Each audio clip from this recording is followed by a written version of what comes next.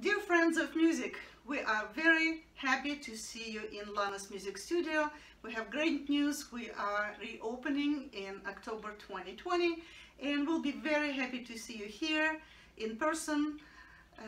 We're missing you.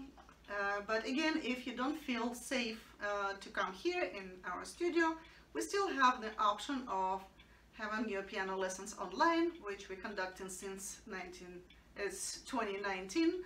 And a lot of people really say that it's a great way to learn music, being at home and being safe. But for people who chose to come here to our studio, we have a special protocol that will help us to keep you and us safe from coronavirus COVID-19. And our teacher Yulia is gonna introduce you to the special protocol that we are going to do for your safety. So it's going to be pretty similar to expectations in other organizations as well. As you guys come in, we're going to measure your temperature, and then we're going to have you read a poster that describes the various symptoms of COVID-19 and ask that you verify that neither you nor anyone that you have been in contact with exhibited these symptoms. And then what we'll have you do is come in and we're going to have hand sanitizer provided for you. And then we're also going to have disinfected the piano and any equipment that we will use beforehand. However, we welcome you and encourage you to clean your area as well as you see fit. Now, of course, we will be enforcing that you bring and wear your own mask throughout the duration of the lesson. And this is, of course, to ensure your safety. And we'll also, as a student and as a teacher, we'll be maintaining 6 feet apart, again, for your safety.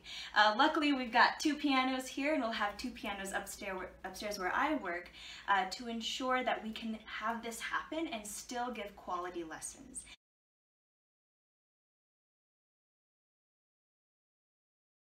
But in the case that you or anyone that you've been in contact with feels sick or exhibits any of the symptoms of COVID-19, we ask that you do not come into the studio and will instead do online lessons, which we've been very grateful for everyone's support, and it's actually worked out really, really well.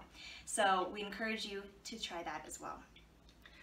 And I also want to remind you again, bring your mask. If you have several people in the family, everyone should have a mask. And we also have another optional device that we're going to use for safety. This is the UV wand that actually kills bacteria as well.